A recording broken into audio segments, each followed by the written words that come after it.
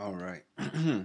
Now let's discuss here how sugar affected the slave trade and how far did the slave trade reach. All right. So for West African states, the demand for sugar was so high that it led the slave trade to expand to all of the above. Okay. So it expanded worldwide. Slave was always a thing, especially prisoners of war and gaining free exploitations. If we go back in time, in Egypt, and the Jewish were somewhat were slaves. Okay, so slavery was always something or an idea or practiced and different points of time, right?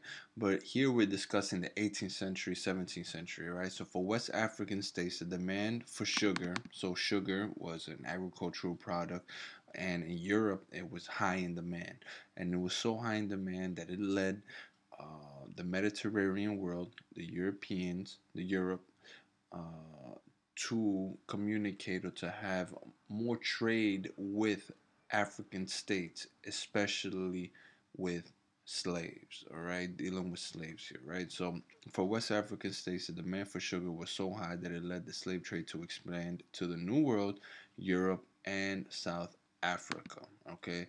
So sugar, right, was introduced by the Europeans to the New World. All right, the Europeans brought sugar cane over, the roots of sugar cane, and showed Indians how to cultivate them. Right.